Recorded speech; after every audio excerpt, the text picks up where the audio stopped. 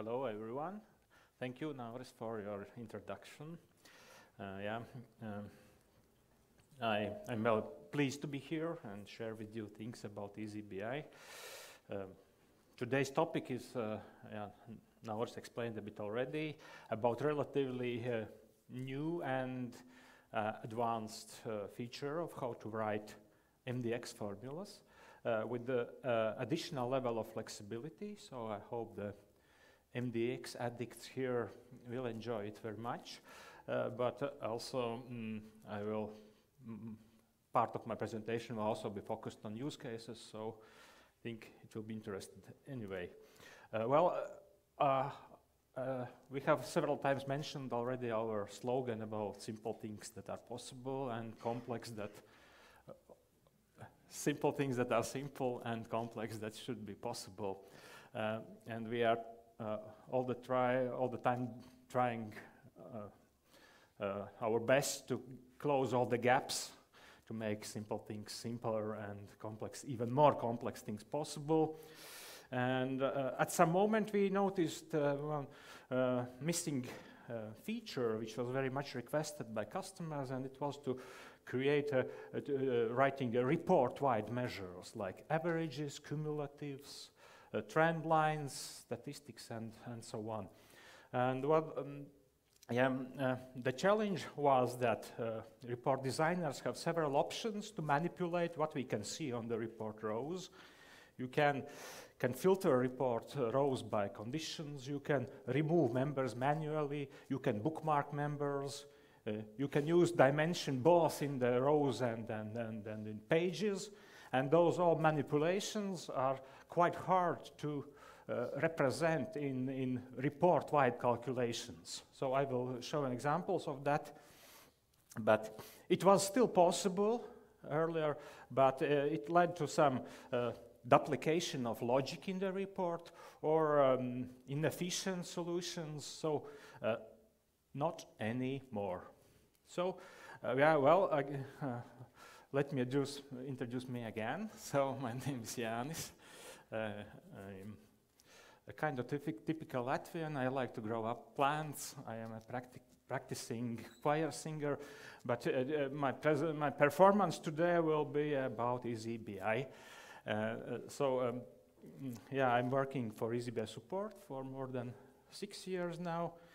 It's quite an interesting job to do because customers all the time are asking us more and more tricky features, and all those use cases which I will present later are coming just from what customers have asked us. So I didn't invent almost nothing. So, I have previous background in different areas, so project management, security, quality management. My presentation is split in two parts. First, the more technical part for a better understanding what tools and options MDX language provides you for working with what you see in the report. And then use cases. First, one step back in history. So when we discovered that users often want easier way of creating the report-wide calculations, we just added this feature. So you probably all know that you can click on the report header, column header, and add several useful things to your report, like statistics, some percentages, cumulatives, and so on. And it has saved us a lot of effort for supporting customers. I think it saved a lot of effort customers themselves. But there was a side product for this feature, and this side product was several useful functions in MDX. So here is a short list of them. I will explain them in my examples. So just side remark is that there are several excellent books of from where you can learn MDX. It is highly unlikely you will find anything about those functions in any book. It is eazyBI specific implementation, so sources are limited. But yeah, someone already mentioned today that there is always possibility to learn coding from reading the code, and you can always see the code, MDX code, which is behind those standard calculations. You can open it in edit mode, try to understand the functions used and syntax used, and try to imagine how it can benefit for your use case. Well, so yeah, this part of presentation is for background and understanding what visible elements are provided by your report once you design it, and to manipulate those elements. So this part will contain technical details. I will keep looking time to time on my notes not to miss anything important. Well, how to see visible rows? Yeah, that may sound a trivial question, since visible rows are always visible. Yeah.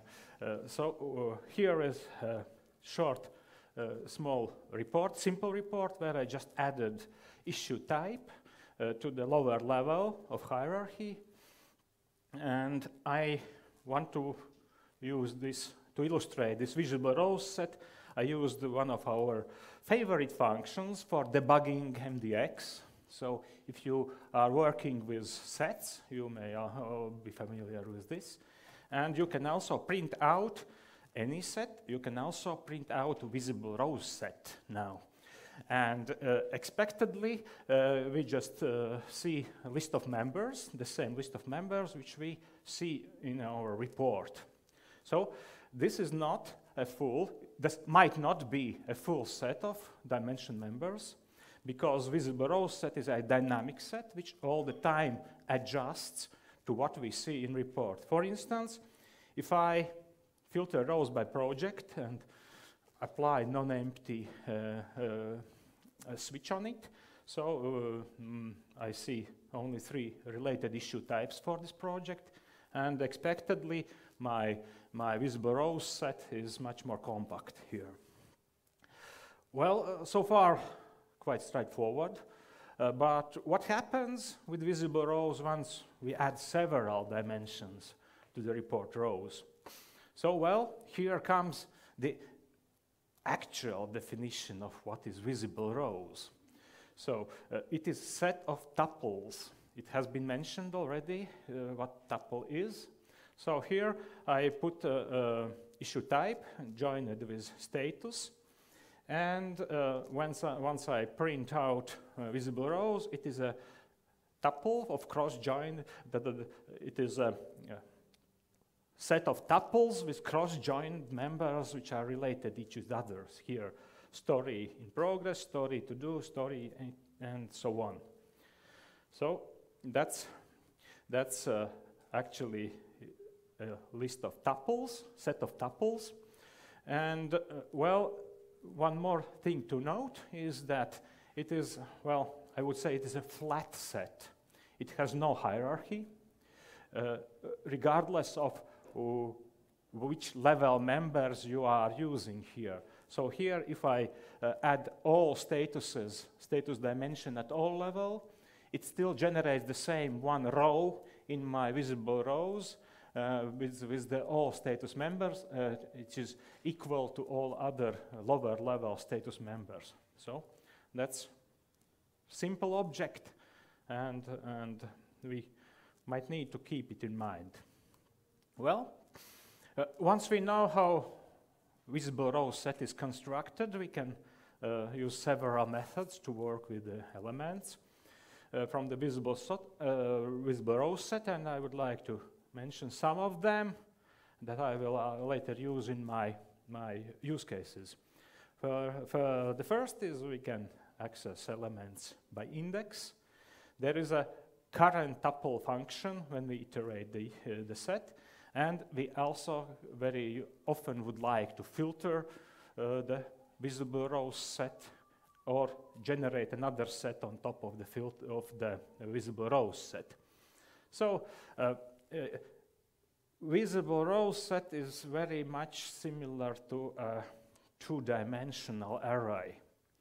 And there is an item function where you can access elements of the set, or also visible rows set, by index. So index starts from 0, and my visible rows set item 2 actually refers to the third line of my visible rows set, and it is, once again, it is a tuple. So tuple of two elements, bug and status done. Well, we can also, tuple itself can be indexed. That's a bit tricky, but we can further split tuple into elements by addressing each tuple element with the index. So here, if I refer to the item 2, item 1, it gives the status done, which is the second element of the third tuple in my visible rows set. Well, yeah, here is a function, current tuple. I put it on my report just for fun, maybe, because it just duplicates what I have on the report rows. So it reproduces the tuple which corresponds to each row.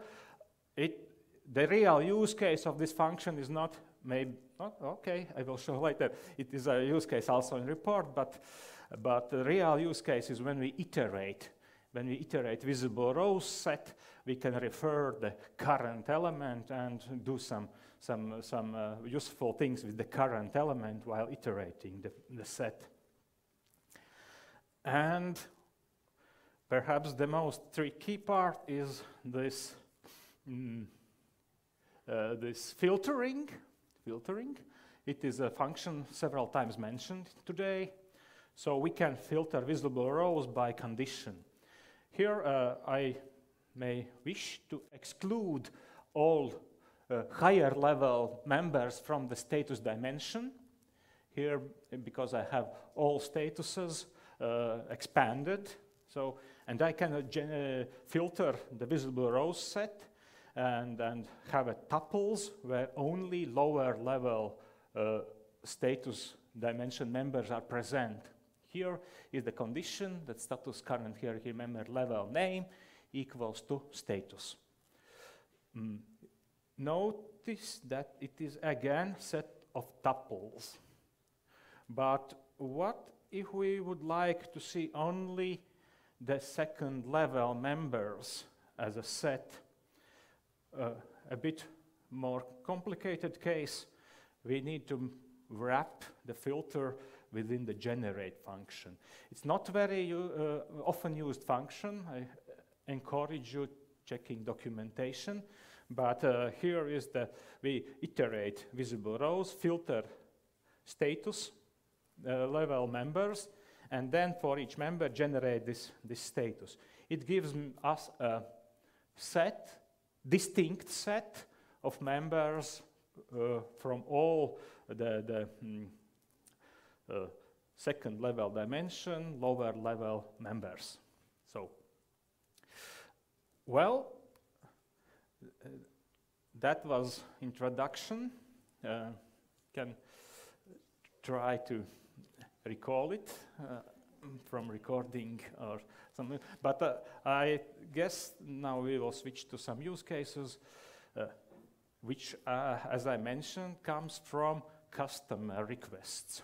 So, and using those functions and this approach, it was what made some of them much more efficient, and some of them even only way to do that.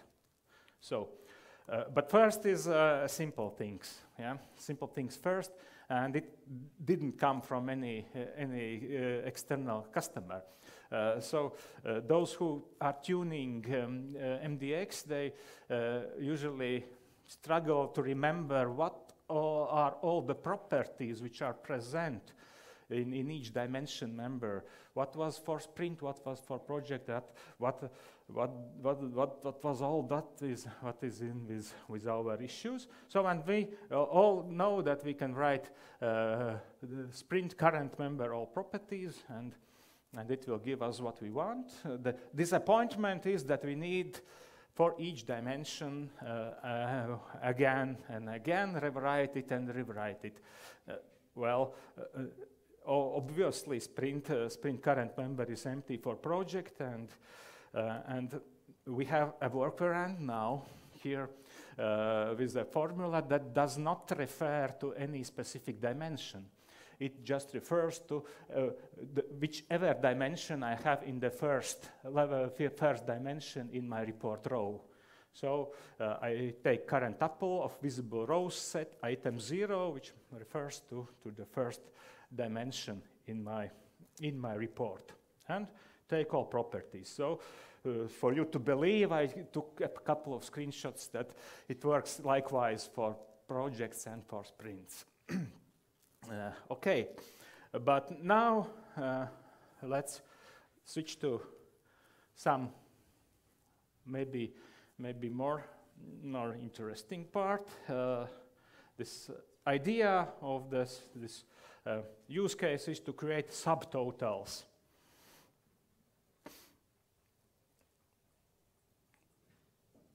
Yeah.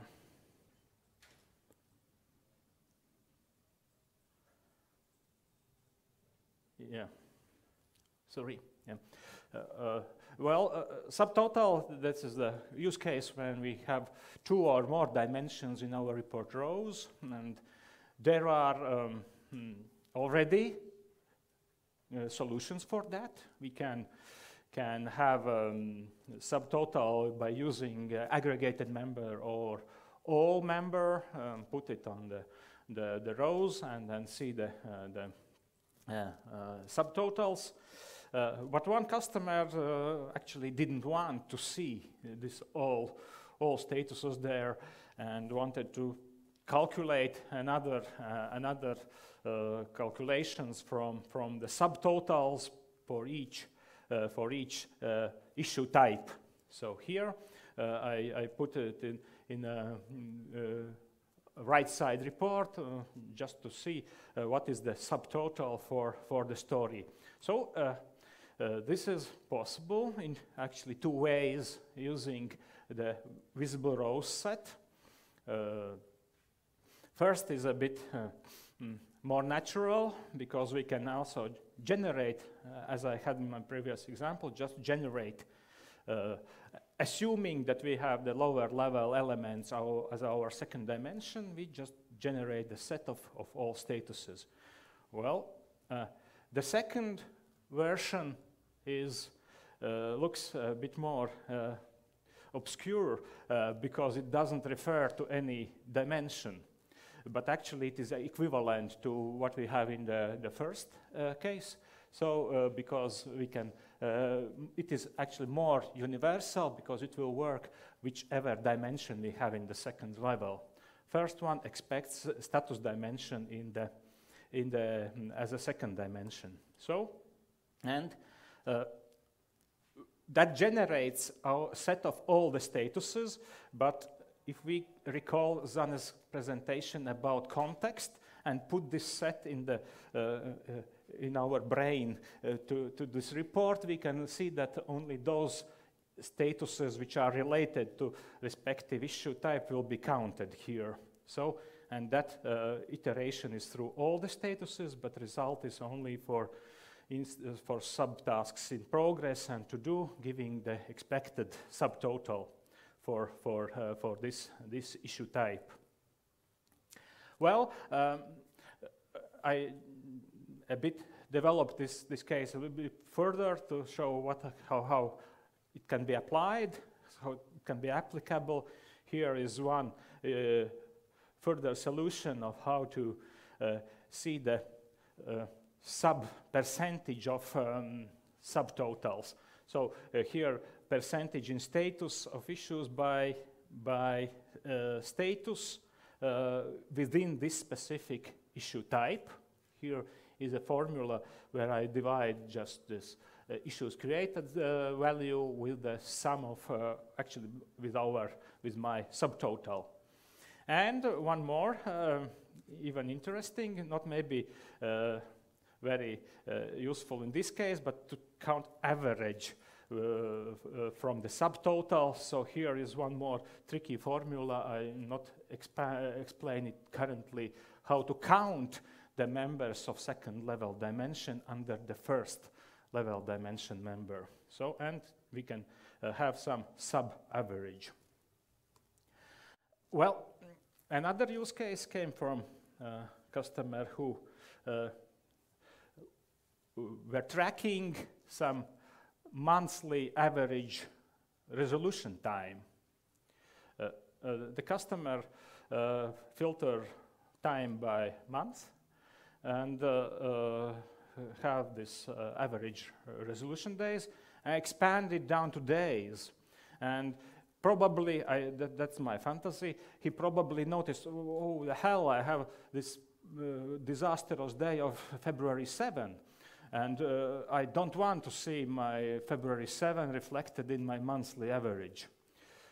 He manually removes the February 7, and disappointed was because average is not adjusted. Well, it is not, because it's easy to remove a member from report, but it's not so easy to remove it from hierarchy. Well, there is a solution now with VisibleRows. So to calculate the average only from what is visible. So if we have this month level member, we can sum only days and divide, take total resolution days and reconstruct the average as a ratio. So sum total and divide by issue count. And we see now significant improvement in our average resolution days reflected in our report. Well, and my final use case is about statistics. It also comes from very recent request. Some of my colleagues already mentioned we have a weekly knowledge sharing with support colleagues, and I was preparing this report to share to my colleagues, but due to this event we skipped last week, so I included it in my presentation for today, also to present it to my colleagues. So the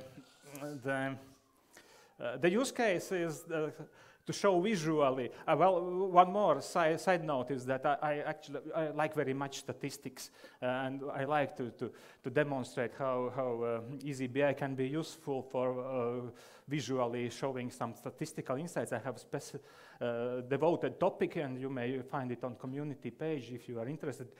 This case is not covered there because I didn't know that before. Yeah, show visually the timeline and show issues whose cycle time exceeds 75th percentile from this period.